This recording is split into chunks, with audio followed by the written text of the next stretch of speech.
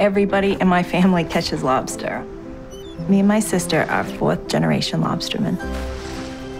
Throughout these generations of all of us lobstering, the lessons I've learned about sustainability are if we don't protect it now, then we're not going to have it in the future.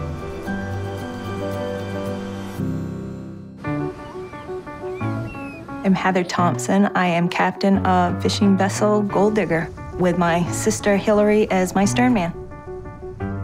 My great-grandfather was a lobsterman.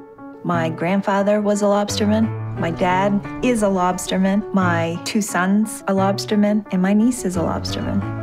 My name is Lainey, and I'm a fifth-generation lobster fisherman. It's what we all do. It's a physically demanding job.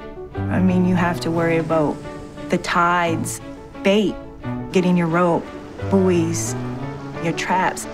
So many things, it's even hard to fathom until you actually have to go and do it. One of the sayings my father used to say was, be somebody. You know, it doesn't matter if we were a guy or a girl on the back. It's like, if you want to do it, you can do it. You just have to make sure you push yourself. Be somebody, do it. He's taught me just about everything I know, especially the sustainability of lobster, making sure that we're protecting our own future and my children's generation to catch lobster. We plan to do this the rest of our lives, if it allows us.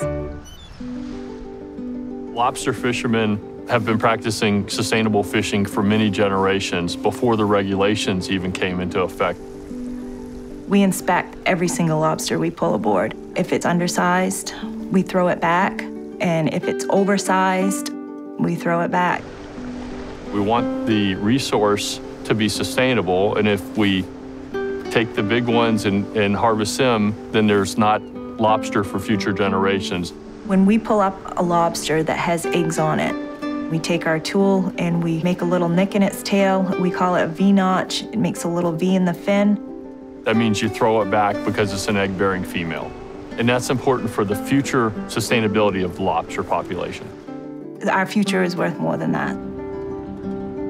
We're really appreciative of the job the fishermen do day in and day out. It's a tough job, and we establish face-to-face meetings with them so we can understand their business, who their family is, and what their challenges and opportunities are. It helps us to keep the resource vibrant for future years, and it helps them meet our needs and get the highest quality seafood. If we don't take care of our future, then nobody else will. It's our kids' future.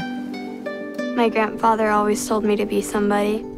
It means to work hard and do your best at whatever you do. And the name of my boat is Be Somebody.